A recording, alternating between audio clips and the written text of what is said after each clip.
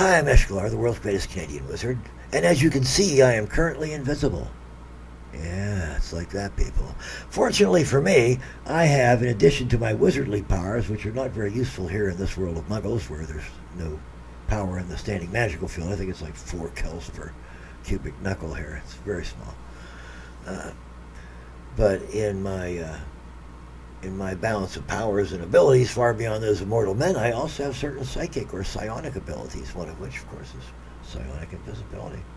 Yeah.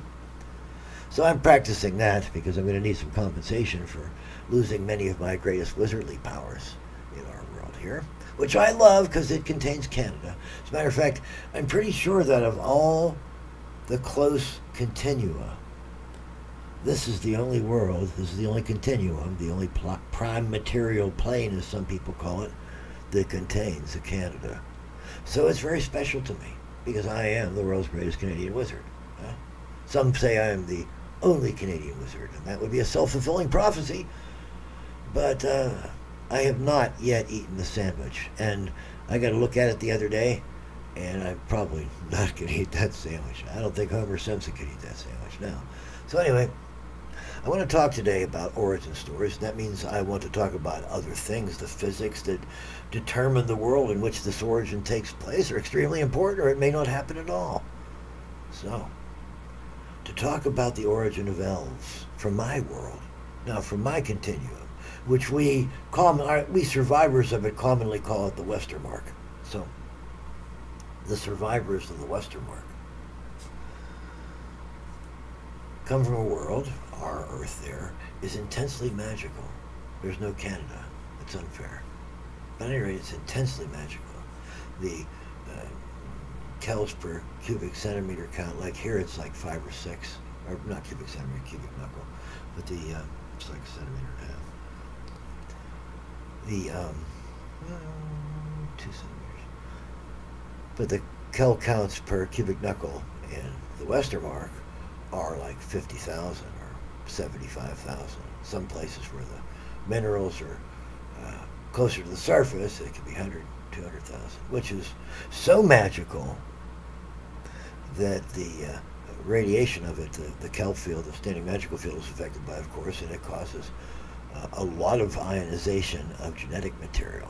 So what happens is you get weird radiological mutations caused by magic, too much magic in the area. Except with magic, of course, it's pretty much quantified chaos. So anything could happen. You know, you could grow a frog in your cheek. You never know. Yeah, you could turn into a dark monster of some sort. Often chaos turns you into some kind of like, and you're sorry for it, you know, but not always. Some of the great monsters come from chaos. So anyway, to have an elf, at least in our campaign, you must have magic. Elves, like unicorns and some other fantastic or mythological beasts, require a fairly high ambient kell density in the standing magical field for good health and function.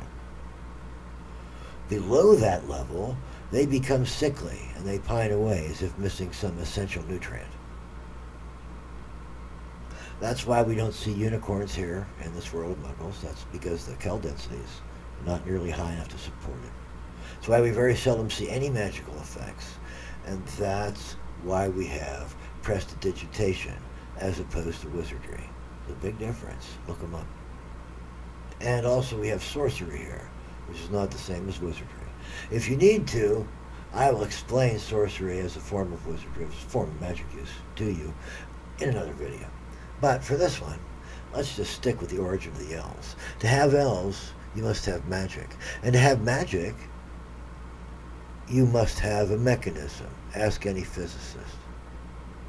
So, there are, at this time, as far as I know from my divinations, there are 10 standing quantum fields. That's a term of extreme energy and particle physics, quantum physics. So these 10 standing fields, when they interfere with each other, because each one has ripples in it, when the ripples like coalesce in the right place. I'm making like all kinds of motions here, showing you illustrations and stuff because I'm invisible.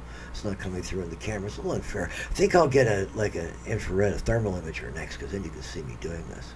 Because psionic invisibility is not so good against thermal imagers. Anyway,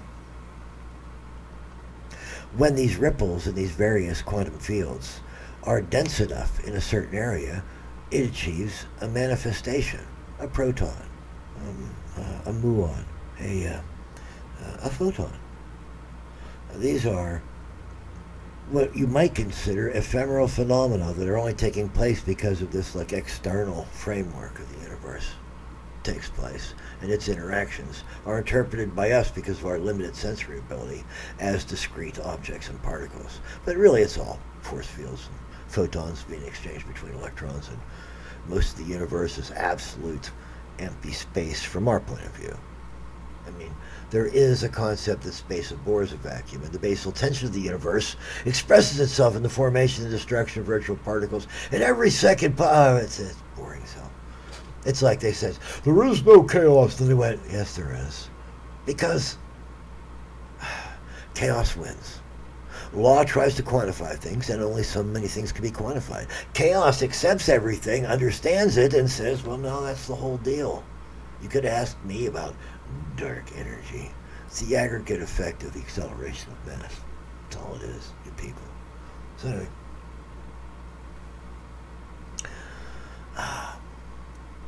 Getting back to elves. So, to be an elf, you must have a pretty responsible Kel density in the standing magical field. That's your... Oh, by the way, I was talking about quantum fields. There are 10 of them known to physics. Well, there's an 11th one. It's called the standing magical field. Each of the quantum fields has a gauge particle. You know, like the photon is the gauge particle of the electromagnetic field. Yeah, which is the aggregation of the electromagnetic force and the weak force. That's really the electro-weak force, and it's very complicated and technologically advanced. And if you stuck your head in the observation deck, it'd probably be vaporized, because the power of the beams they use to observe these effects are so high that I'm sure that they're contributing to global warming. How much energy is produced there at CERN, you guys? How much randomized energy is cooled down by water, which is now a heat sink? And then you have to cool that down, which adds. You're releasing a huge amount of energy. So you're adding to the global temperature, right? I wonder what the percentage of that is. Probably infinitesimal. But I'm just curious, compared to, say, your average thermal vent at the bottom of the ocean, what's the difference in the energy being released? Because that affects the ecology. Yeah, it does. There's a three-eyed fish. I'm going to call him Blinky. I'm not going to eat him, because when I put a bite on my fork, it crawls away. But, getting back to magic. To create magic, you need to have an energy source. To create any energy, to do any work in the universe, and magic does work in the universe, you need a mechanism by which it can do so. So, if you want to use certain kinds of energy, we have the way to derive energy for doing work varies. One of these is chemical energy. You burn wood. The wood heats water in a cylinder suspended over that wood, and that water being heated produces steam. You let the steam, because it's higher pressure than the air. It's not as high pressure as the water in the vessel. It is higher pressure than the air in the vessel. And that pushes itself out into a pipe. And that pipe has pressure in it, and that steam blows through that pipe until it comes to a pinwheel. And the steam blows on that pinwheel, and it blows, spins the pinwheel, just like spins the pinwheel.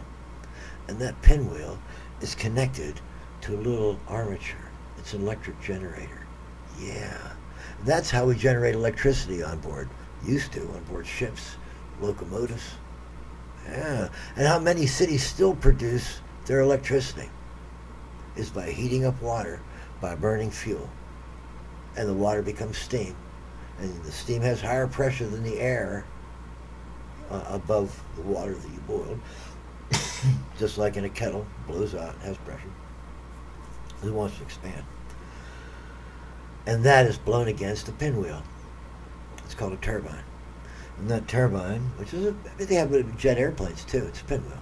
Yeah, a turbine, and it's a more dense form of the propeller for different reasons. But okay, kind of in reverse. And that turbine spins an electrical generator, and that's how electricity is generated in many cities. You burn coal to make the heat. You burn wood to make the heat. For all I know, that's where they put the date expired Soylent Green too. They can burn that because oh boy, is it burn! You know, I have a reason for why that happens, but I'm not going to talk about it here. I'm talking about elves, and to talk about elves, you have to talk about magic, and to talk about magic, you have to talk about energy sources and work being done in the universe, and we call it here. It's called physics. Okay, so you can't just get energy from nothing, really.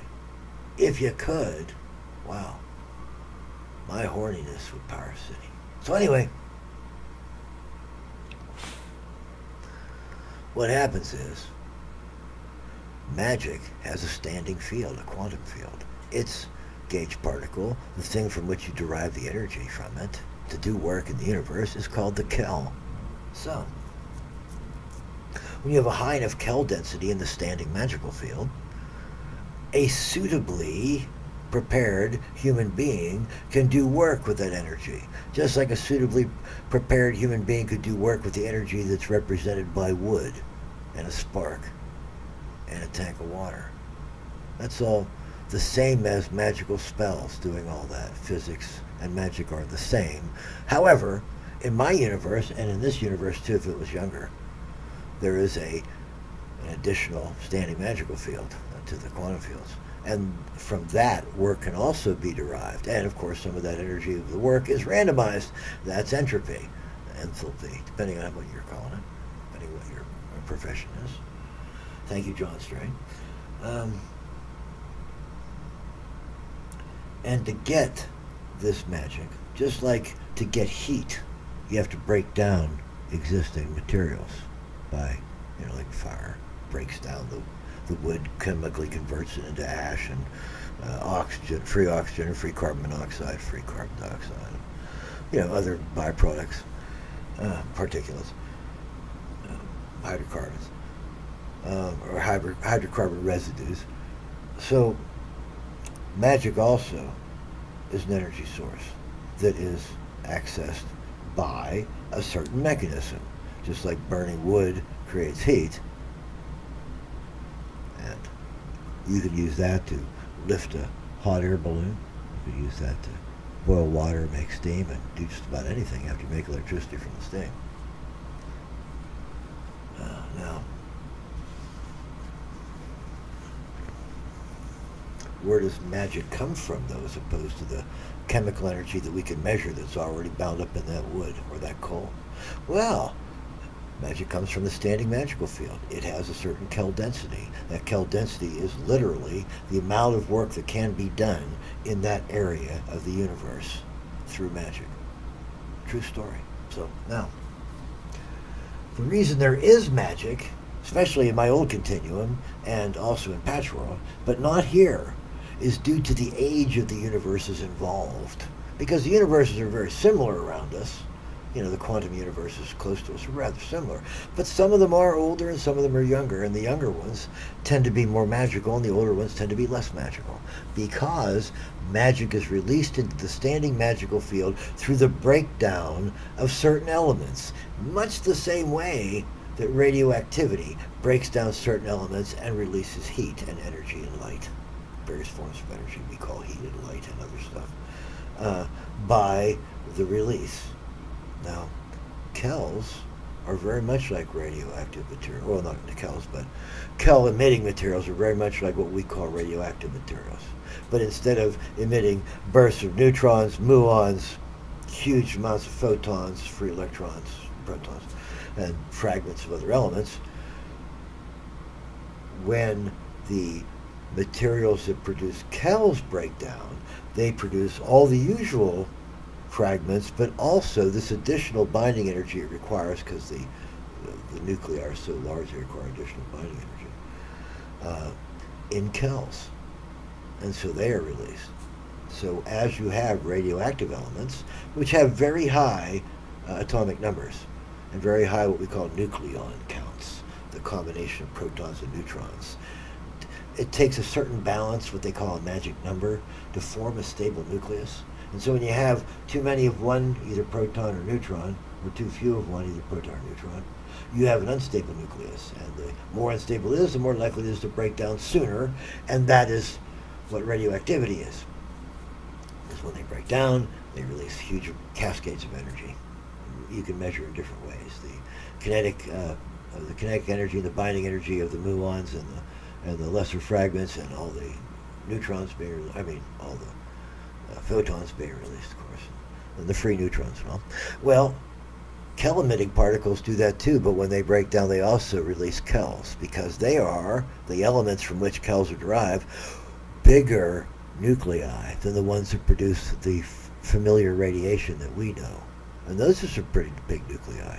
Uranium is the largest nucleus that I know of that stays stable for any length of time, and that's not all that long. And some forms of uranium break down in 50,000 years, in significant amounts out of any sample. Some take 500,000 years or several million years. It depends on the isotope and how unstable it is. That's why we hear about U-235 and U-236 and U-238, because there's a difference in the nucleon count in these particular nuclei. Too many protons, too few neutrons, whatever. And that makes them unstable. Each one is a different number. They're called isotopes. But they're still chemically like uranium. So when you get above uranium to elements that are even denser than uranium, with more protons and more neutrons and higher nucleon counts and higher atomic numbers because of the number of protons, you get into a place where almost nothing can be stable enough to be there. It just wouldn't form. It's just way too unstable, too much energy represented. The protons will fly apart. The neutrons will create whatever, some other instability. Columbus suppression or something. At any rate,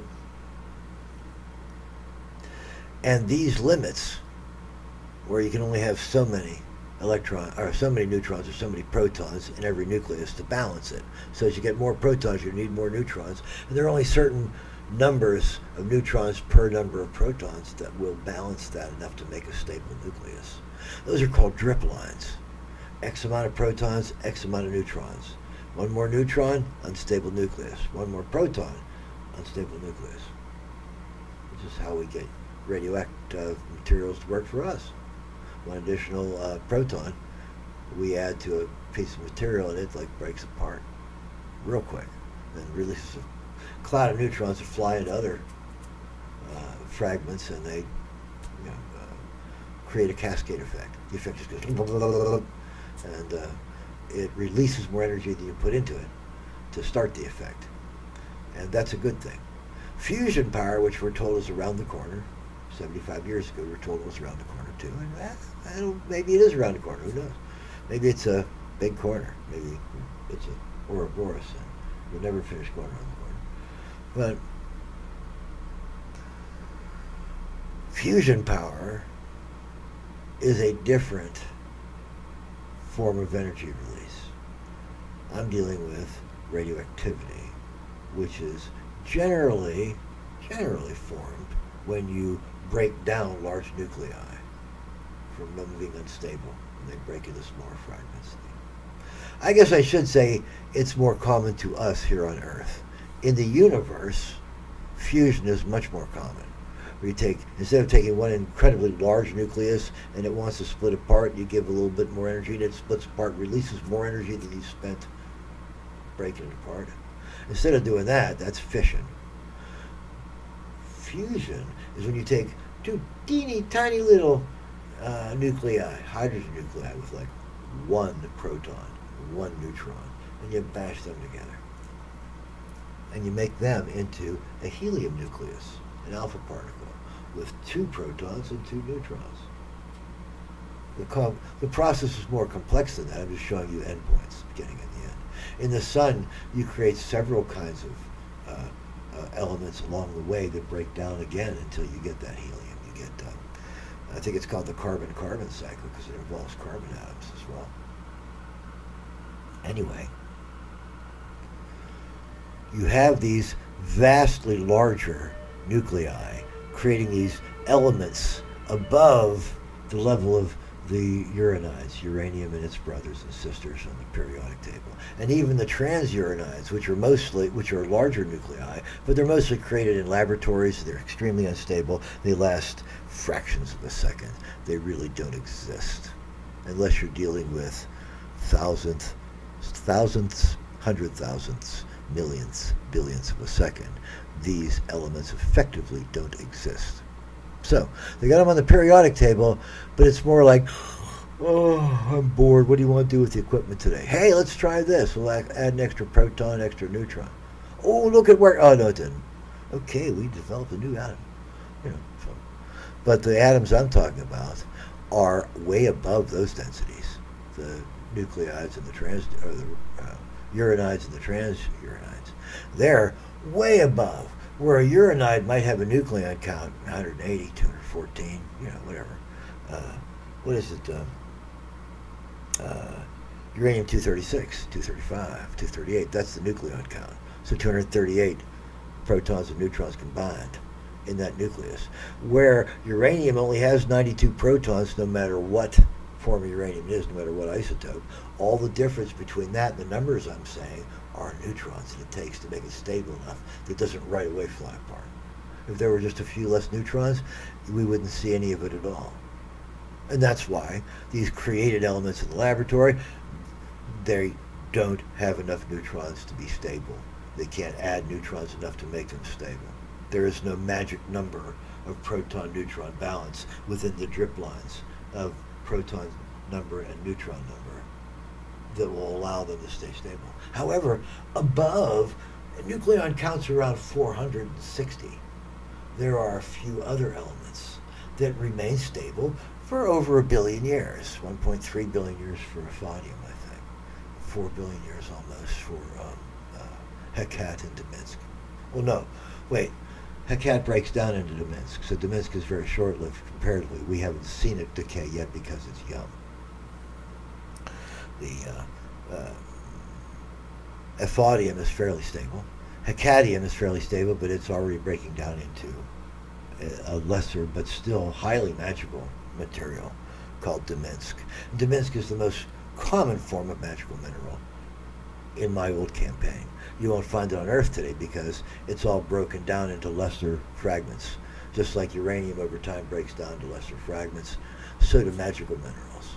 But they release an additional particle, whereas a uranide breaks down and releases smaller nuclei, barium, hafnium, bismuth, lead, whatever, and it releases lots of free protons and lots of free electrons. Well, lots of free neutrons and lots of free electrons, sorry, protons mostly stay in the fragments. And the neutrons will blast into other uranium atoms and hopefully split those apart if you're looking to increase the radioactivity. If you're looking for a cascade reaction that will generate energy from which you could derive useful work. Release energy from which you can derive useful work. Because you're releasing energy. You're not creating energy from anything. You're releasing energy, binding energy it's called, because you're unbinding those nuclei. And the energy you release is called the binding energy. That's the energy used to boil water. Well, to create heat, to boil water, to make steam, to blow pinwheels, to generate electricity in nuclear power plants. And on a submarine. How about that? So it's just basically using nuclear energy rather than chemical energy. Chemical energy doesn't change the isotope of the elements involved. It just changes their which one's attached to which one, and releases a little bit of energy. Fusion and fission. Well, fission releases a lot more energy than that. A fusion reaction, creating new helium out of old hydrogen, releases even more energy than that per unit. So that's why we want fusion power. That's why technocrats want fusion power, because it will mean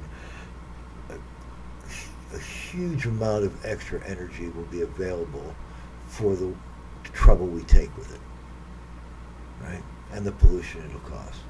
It won't be polluting. I know. Steam wasn't going to pollute. Coal burning wasn't going to pollute. Look how much cleaner it is than wood. I know. Okay? Burning garbage will be fun. I wonder what the world's going to smell like when the wind changes. So anyway, ask Ethiopia. They have huge garbage fires because we dump a lot of the world's garbage in Ethiopia, in African nations. Like on the coast of someplace, we just drive barges up and dump on their shores. They don't have a big enough military to stop us. That's an undeclared war. If we do it, I don't know if we personally do it, but other nations do it. And that's codified evil. It should not be done. If you have a problem, it isn't some random African nation's problem. It's your problem. Deal with it, or you're a jerk and your system doesn't work. Move aside. Let America in. We'll take care of it. Huh? If you don't like that, then fix it. Okay, so anyway. I'm Eshkalar. I believe in America. Norte America. Because I'm Canadian, see? And we're all one big happy family. At least until they try to institute socialized medicine down below. So anyway, when these larger, denser nuclei in these Kell-emitting elements, which you can generally call them the three that are most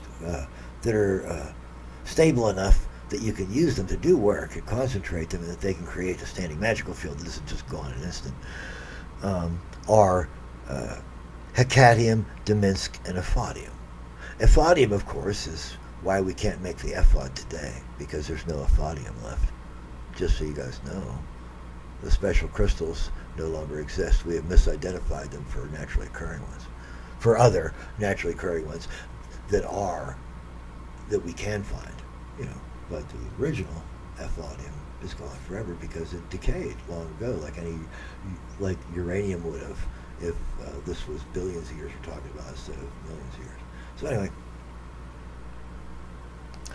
so now you have these magical elements, and they break down over time. And when they do, they form things that you would recognize: uranium, see, and lead, and other large uranide scale nuclei, which are also unstable and break down over time too. This is what a cascade is. You start with one thing, and then it becomes more of something lesser, and then it becomes more of something lesser, until you break down into stable forms, and then that's what we see around us.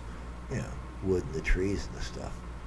There are very few unstable elements that are attached to all that stuff, because the unstable elements that would break down quickly, that are really energetic, have already broken down. And the ones that we're seeing, like uranium and whatnot, are the less volatile ones. Just like in an oil field, we have oil bubbling up from the ground, come a bubbling crude. Well, that's a real thing. The reason it does is because of pressure. Just like the pressure creates volcanoes. Pressure underground, yeah.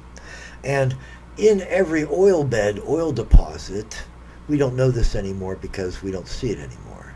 But in every oil bed and deposit, there is a huge reservoir of lighter volatile substances, stuff with high vapor pressures, stuff that would, get this, today we just have tar burbling out of the ground some places. But 10,000 years ago, get this, we still had volatiles coming out of those places. In other words, if there was a lightning strike or a fire anywhere near, you would get a giant flaming torch. Oh yeah. For some people, that would look like something you should worship, like a Jan, like a fire spirit. Think about it. An Ifrit, a fire spirit. Yeah, a free-willed fire spirit that roams the desert, and we feed it stuff, and it eats it up right there, burns it up. It must be a god. Let's worship it. And you guys think that this is all mystical because you don't know what the world was like 10,000 years ago. You weren't there. I was. I didn't like it because I just come from Patchworld, which was a very nice place, let me tell you.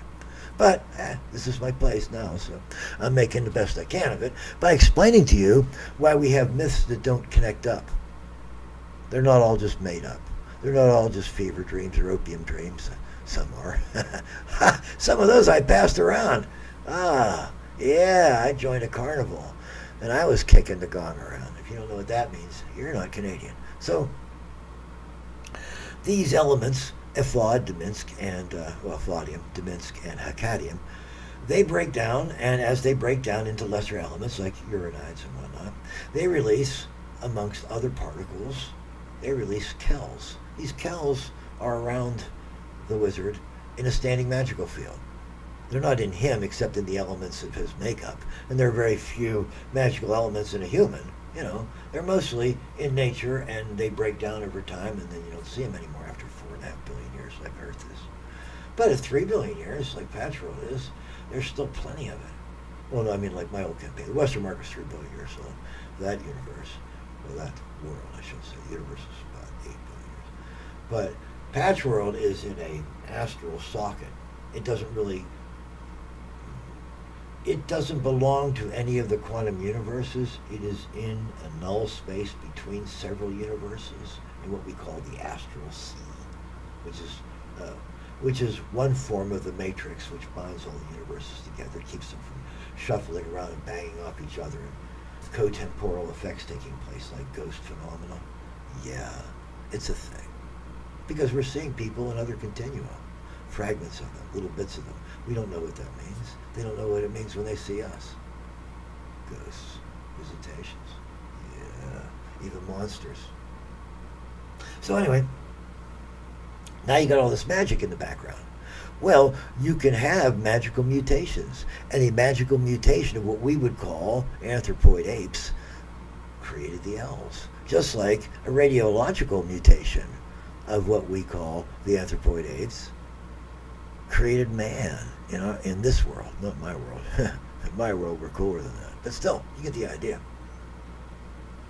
I come from a non-Darwinian continuum. They're not all Darwinian, let me tell you. And none of them is Keynesian. Just so you know, guy's an idiot. So anyway, the elves exist in this magical background. And because of the strength of the magical background, there is a story to the elves. The first part of it is the first generation of elves were born under the veil across the sky. There was day and there was night, but the sun was a smudge and the moon was a blur, because the Earth and the solar system was traveling through a large molecular cloud. If you ask astrophysicists today, you will find that yes, indeed, your Earth also passed through a very large molecular cloud not long ago. Yeah. And in my continuum, that vast molecular cloud contained, in addition, well, bonded to the methane especially, because Kell-bearing materials tend to bond to methane. And methane attracts Kells too, because they don't affect its composition. They just merely make it a little less stable. So what happens is this giant cloud of methane and carbon monoxide and carbon dioxide and oxygen. You can't see me gesturing, but man, I make it all very clear. I'll stop being invisible soon. But at any rate, also were supercharged with magic. So while the solar system and the Earth were in this cloud, not only did the Earth have its own magical minerals releasing magic into the standing magical field, but we were in the middle of a giant wealth of extra sources of magical energy. So the magical energy during the time of the veil across the sky was enormous. And elves woke up.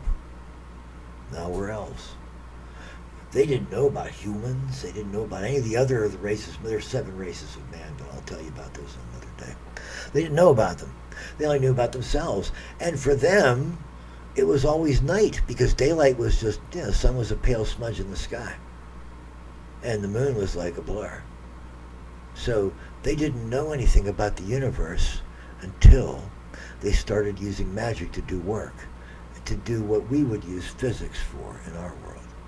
They use magic to create effects, to allow them to melt metals, to allow them to create composite materials that would allow them to create sensors that would look outside the range of their eyes, or the ability to see beyond the veil across the sky to see where it was. And it took thousands of years for some of them, but the story I'm talking about is a 7,500-year story.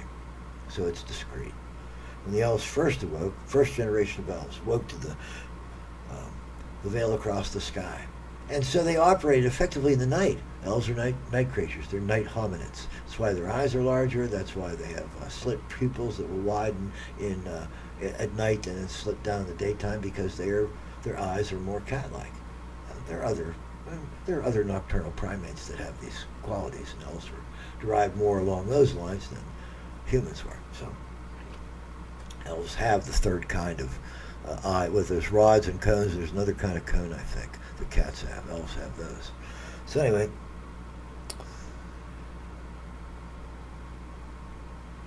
and the elves throve in this high magical environment. So they created magic to a high art. They created wizardry to a high art. They innovated in every way, shape, and form and created civilization based not on technical prowess, not on engineering in our practical sense, but in engineering on the magical level. So they could smelt metals. They could blend things, some things that we can't blend because they could use magic to micromanage things and make them all go right. We can't do that in metal. Metallurgy is a very difficult science because it's not exact.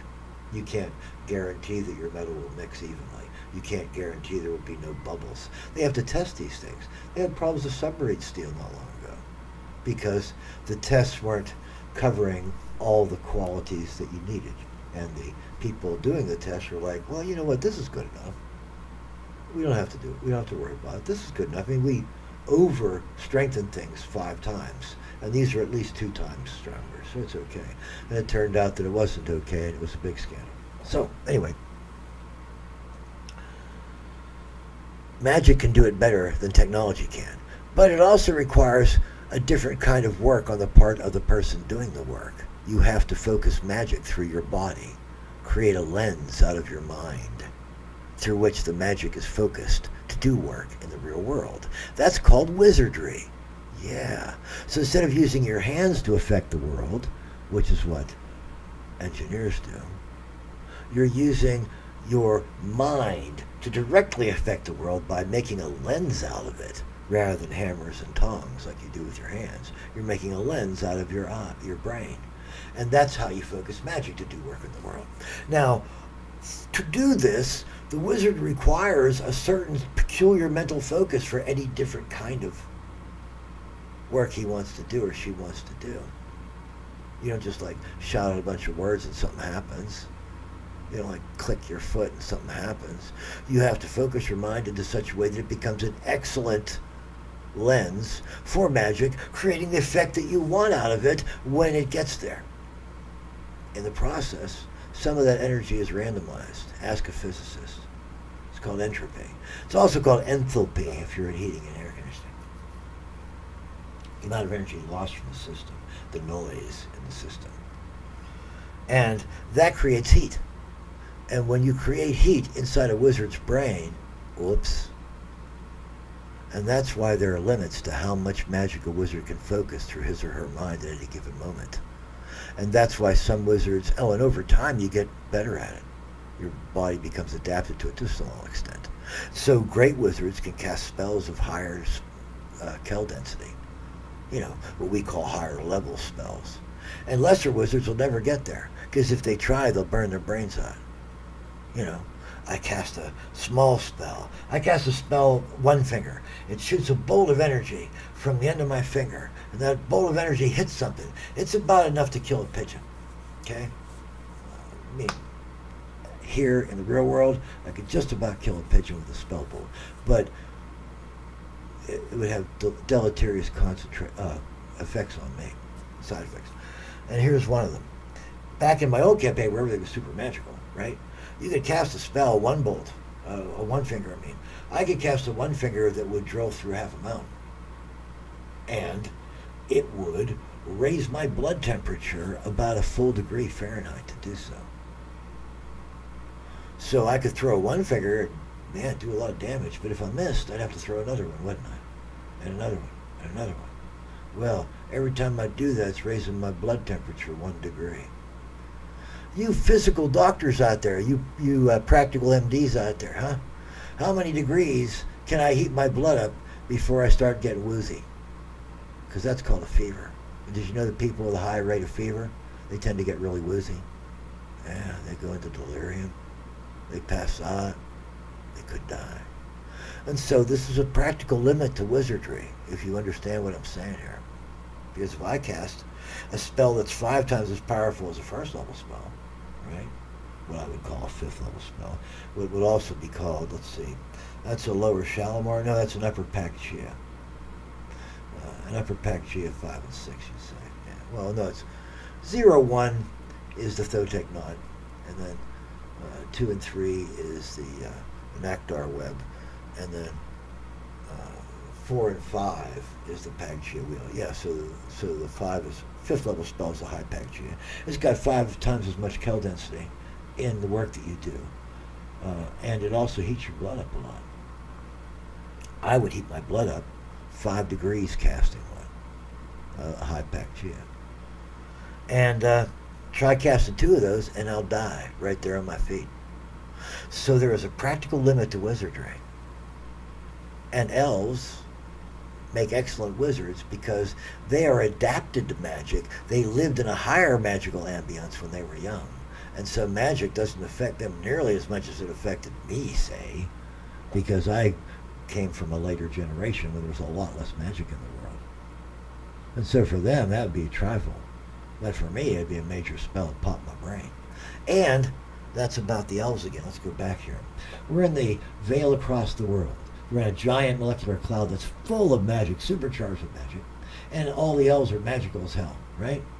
Well, the solar system gets toward the edge of that cloud, starts thinning out. Over I think it was 3,000 years to it.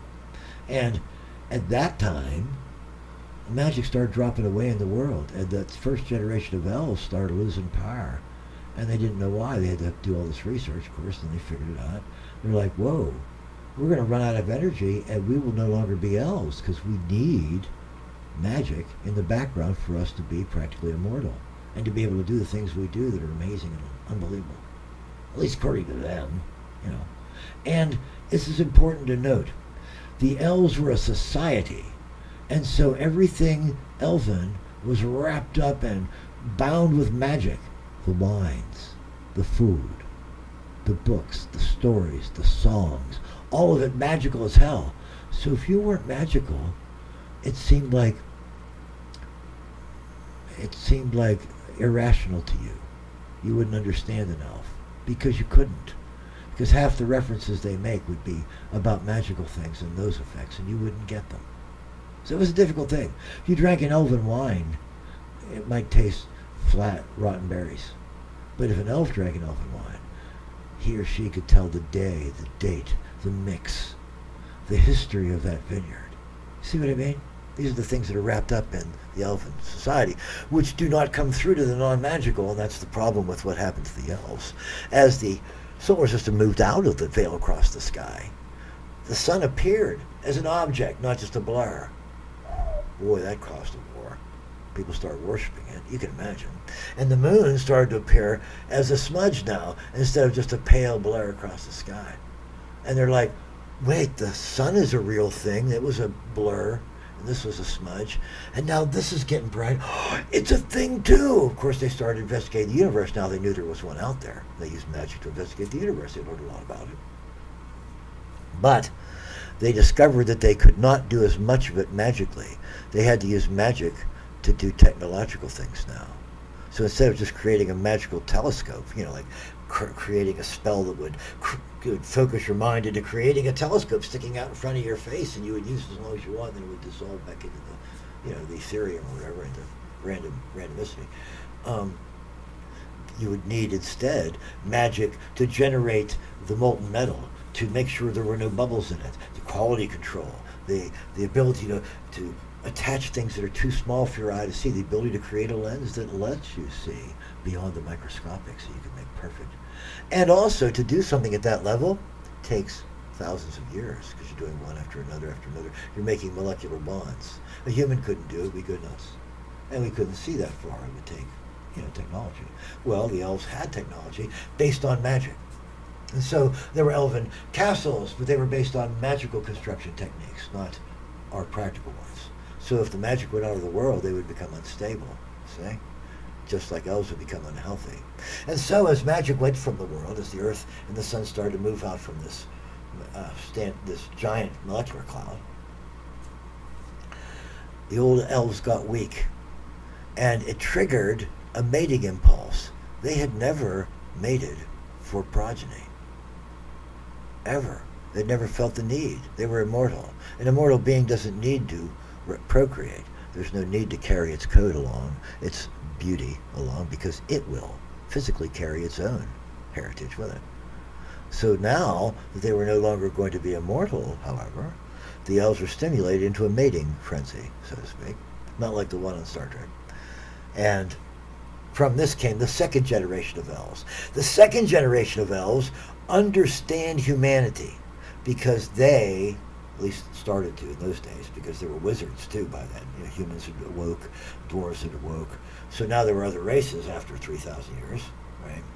And they were all meeting each other, you know, and the civilizations were fighting and warring and blending and whatever, and half-breeds and all this.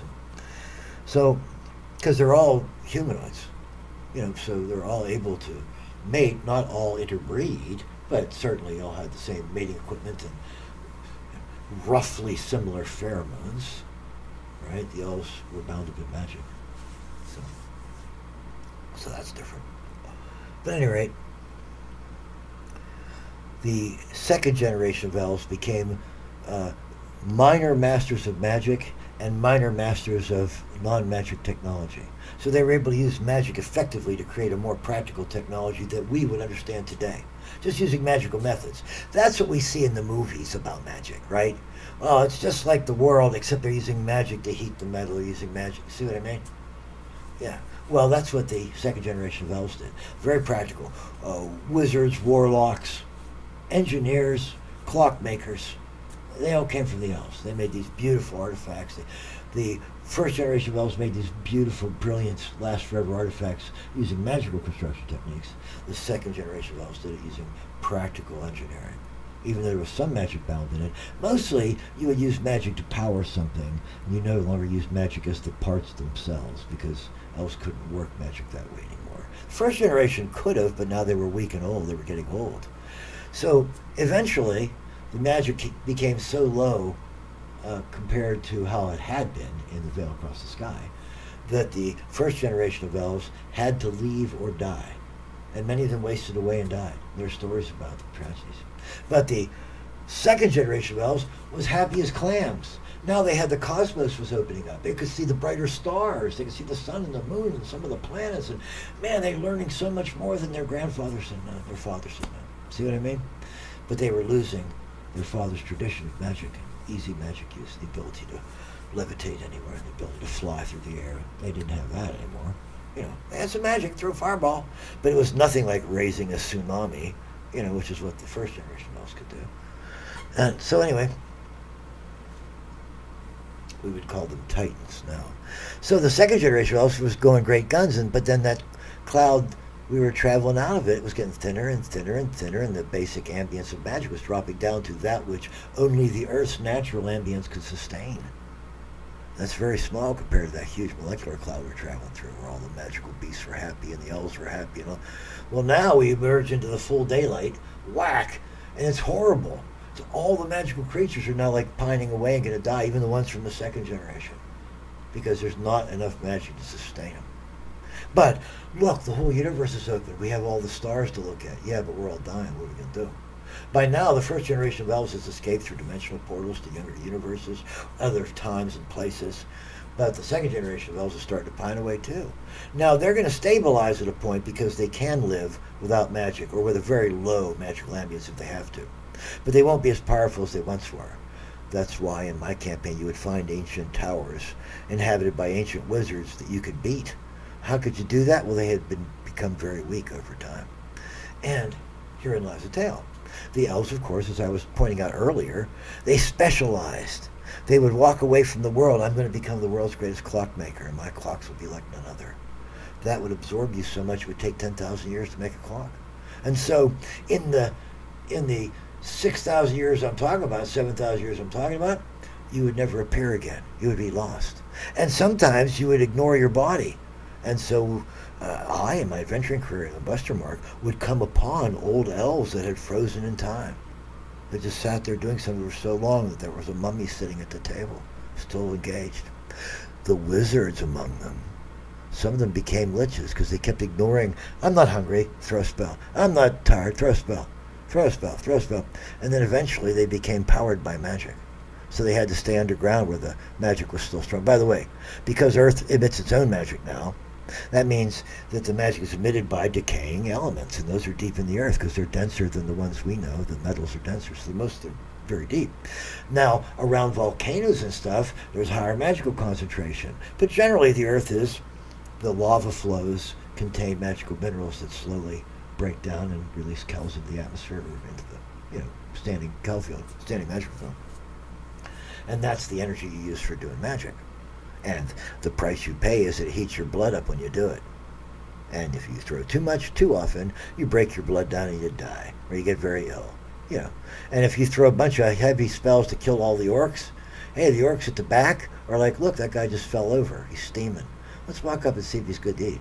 So that's how that works. That's why there aren't many great wizards, and why the great wizards have fallen. And explains all of that. So I'm trying to explain this to you guys. I know it's a ridiculously long lecture from me. I'm sorry. But, I'm all high, and it's a nice day. So, now that the magic was even trailing away farther, the second generation of elves became worried, and that sparked another mating frenzy. Again, the frenzy might take place between consenting adults. I'm not saying that they were killing people over it, but still. The elves that came from that union, the third generation of elves, were called the empty ones, because they had no magic. Think about it. You're an elf. You're born in a world to which your grandparents were completely, totally accustomed, and it became so hostile they were forced to flee or die. That world was so suffused with magic that everything elven, all of elven culture, the wines, the foods, the songs, the stories, the histories, is so wrapped up in magic that if you're not half a wizard yourself, you don't get it. It's like they're speaking in a pidgin language and you only understand part of the words. Exactly like that. You can't taste the wine. You don't know why they think it's so good. You don't know why they search for things to the point where distraction, where they'll deny themselves because you don't understand the rewards. You can't. You're not magical. Think about that. So that third generation of elves, called the empty ones, had to find some other raison d'etre. They had to find some other reason to live, to exist. They weren't magical. They weren't wrapped in magic or the fluid combination of magic and technology like the second generation. They weren't wrapped in magic like the first generation. They were empty. They had nothing. And so, to look for something to do, they either specialized again and became craftsmen that would work on one-in-a-lifetime magnificent things, whether they sold them or not, or they would go to the land of men. They would go to the world of men. They would hang with men and younger races and quick-living races, races that were always in a hurry, always doing something, always. It's so much fun. Give you something to do every day. Look at how old he gets. Wow, I lost my friend. I have to make new friends. Look at how different everything is every century or so. And that, just like an obsession with a craft, could keep an elf alive, obsessed with the changing of the times in the human, in the mortal existence. The problem with that is, once an elf becomes too familiar with mortality, the elf tends to attach himself or herself to mortality and gradually age and fade and die, just like mortals do, but over an immensely longer period of time. 3,000 years it took for the first generation to lose so much magic around them that they were forced to breed. 3,000 years it took again for the second generation to be part of the generation that totally left all that magic and just had the little bit that the earth had. And then they were forced into breeding and then created the third generation that had no magic. Even though the earth was still magical, they just weren't magical sensitive. And so you could have human wizards who were nothing like the first generation of elves. You could laugh at them, and you could have human wizards that wouldn't seem powerful compared to the ancient elves of the second generation, 3,000 years of that, simply because those elves were powerful in comparison, but compared to their parents of the first generation, they were nothing. See what I mean? So My friend Drano, the elf, who also made it to Patchworld, he survived the cataclysm and the unkind eating our universe. And he was born of the third generation of elves. He was an empty one. So for him, magic meant nothing. He couldn't taste the wines. He couldn't taste the cookies. You know, elven Christmas cookies are to die for. And Drona would eat when it's like, I'd rather have a lembas, you know. And so, and even lembas tasted him like matzah, because, you know, he had none of the elven flair. He had none of the magical flair of all the intricacies of its dietary construction. And its ability to maintain perfect flavor by changing the density of the flavors as you move through it. That's why lembas are so incredible, because they're magical. Well, Drona's not magical, Drano, whatever his name is. He's not magical. So for him, that was like, eating chalk. So he became enamored of the world of humans. He joined with the world of humans. He joined with adventurers that opened up the world to new civilizations, to find the ancient ruins that had been left abandoned when all the old monsters died or hid deep in the earth so that they wouldn't. And so he encountered things that even the first generation had not encountered. Of course, not as powerful, maybe, but still deadly and dreadful. And in the bowels of the earth. Yeah. And that was, I did that too, you know. I wasn't with him. I was with the Empress, because I was cool. He was just some guy, adventuring with a bunch of guys, you know. But but I was the Empress's right hand. Well, sort of. I was one of her group of young up and comers back then. Yeah, that's back when I was, I don't know, 800 years old, 1,000 years old. And that's where I met Drano, because he was a part of this other group that were not exactly competing, because the Empress was the Empress. You know, she owned 13 cities plus the Big Stink. And, you know, and they were sludge falls. They were like a small community, you know.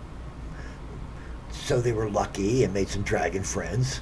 So, you know, we had him, the Empress had him in jails down below. She had plenty of dragons, but they weren't willing. That's what the Sludgefall guys said, willing dragons. Well, he did that. Heck, I offered to smoke joints with dragons. They still try to eat me. I never tried to eat a dragon. They ate a few with lightning bolts. Oh, they don't like that. So anyway, so Drano came to the world of men. And where if he had stayed in the world of elves, he would have eventually aged. Not at all. He would have been immortal. And someday some adventurer would have found him frozen in time, you know, with big icicles or dust hanging from him and cobwebs and stuff in the midst of like some activity he was doing, and whatever his favorite thing was. I forget what Drano was into. I'm pretty sure he liked human women. He liked human beer. There's something else he was into. Oh, yeah. His compensation for being completely unmagical, because it was traumatizing that whole generation. Many of them went crazy and died. Became adventurers and died. You know, tried to conquer territories full of men and died. One elf against 10,000 men. It's not as fair as you'd think. So anyway, and so he too became semi-mortal, and he aged over time. He lost all his hair. You know, I mean, on top. He still had his beard and stuff, but he no longer looked as elfin. You couldn't see his elfin heritage in him, because as he got older and he got more mortal, he looked more like a regular man and less like an elf. Elves are very easy to tell apart from you as they glow. If you see one, you would know. As a matter of fact, the angels in the Bible, they might well have been elves, because they look so much like humans that the people in Sodom and Gomorrah didn't know the difference, did they? Yeah, until they like uncloaked and showed their full glory. And elves could do that too, especially the first generation. But the second generation too. The third generation, no, they're a bunch of putzes, except Drano compensated. He went and found this guy named, what was his name? Kaladex. He was a traitor. And Kaladex was a psychic guy. He was like a psionic power. You know, he could like bend spoons, but better than that. He could levitate, and he could create a bubble of air around himself and go underwater for a short period of time. He could do stuff that, you know, usually it takes wizardry to do, but he did it with psychic powers that were all his own. And they also heat up your blood. That's a problem. But the difference is, Kaladex could walk into an area that had been specially shielded against magic, and so there was no magic in it, and it wouldn't bother him at all. He could still do all his little tricks without it. No wizard could. Now, I could do that too. Right now, I'm psionically invisible. But it's not a great power of mine. My great powers are magical powers. And the altering reality abilities of my ring. What is your name? Oh, Barizanar. Right, that's his name. I keep forgetting. And now I got 5 rings. You know, I'm sort of a 5-ring circus. But the other 4 never talk. Barizanar is the only one that talks. I wonder why. Oh, well, he'll tell me if he wants me to know. But so that's what happened to my friend Drano. He came from the most intense magical ambiance ever.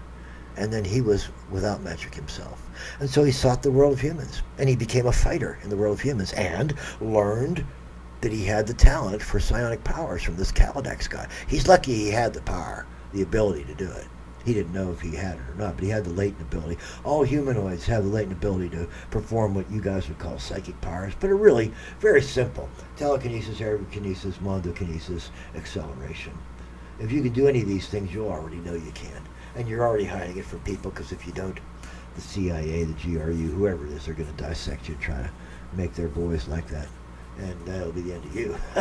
Yes or no? Come on now, fess up. Yeah, I know. We're doing it for the security of our country. Yeah, that's why Mounties wear red, because that way all the girls know where the guys with the big honkers are. Well, anyway, getting back to my story. So Drano became semi-mortal. And the last time I saw him, doggone, he had white hair, you know, on the sides, his bald as an egg on top. And his beard was going white. I never saw that on an elf before. So, yeah. And he's, let's see, it was about 1,000 years he was in the Westermark. You know, he was the 3rd generation. And then it got destroyed. And he came to Patchworld. So he's right now about 1,500 years old. And compared to the elves of the 1st and 2nd generation, he looks more like he's 3,000 years old. So he's aging rapidly compared to elves. But he's happy as a stone, because he gets this changing panoply of human stories every day, every week, every month. And as an elf, he can remember most of it. That's scary. Elves remember stuff. Oh, I wouldn't want to remember that. Oh. So anyway, that's the story. That's what an origin story takes. You can't just begin and say, here's my buddy Drano. He's a great swordsman, and he's a psionic Superman. So he floats through the air, and you can hit him with a fireball, and he can just bat it out of the way. He can take an elephant being dropped on him, because his body focuses all its psionic power right there at the impact to keep him from being hurt by it. It's a reflexive thing. It's called mondokinesis. It's the ultimate psionic power. I can't do it, but I have the ring. Barizanar keeps me alive, or at least he heals me. At least he did. It's not magical enough around here anymore. If I go here, I'm done. And Barizanar will probably leave me, or else one of you guys will find a ring in my apartment, and you'll put it on. And Barizanar, who is a fully autonomous, superpowered entity from a faraway universe, may decide he likes you, and he'll do for you what he did for me. Keep you alive through all kinds of stuff. Bring you back if you die. Or, if he doesn't like you, he has a full pattern of Eshkalar. And most people that put him on, when I've been killed or disemboweled, or I'm disappeared for a while, they become Eshkalar. And then I'm back. Oh, so if you find Barizanar, don't just put him on. You know what I mean? Talk to him for a while. Put him on your dresser. Just kind of talk to him. Let him get to know you. Don't just put him on right away. You know what I'm saying? Okay, well, this is Eshkalar telling you about how complex an origin story can be. The reason I'm doing that is because I'm going to tell you mine next. Yeah. This has been another Eshkalar moment, a brief history of wizard time. Thank you, and good night.